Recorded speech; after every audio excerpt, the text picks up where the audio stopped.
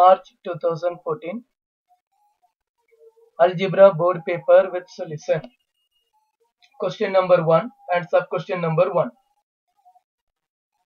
If for an AP, third term is 8 and fourth term is 12, then find the common difference.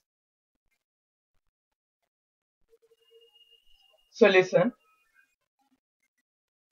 We know that common difference D is equal to nth term minus n minus 1th term.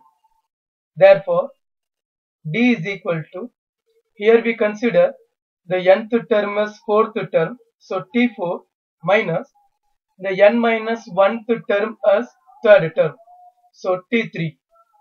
Therefore, D is equal to T4 minus T3. Therefore, D is equal to the 4th term, that is 12, minus the 3rd term, that is 8.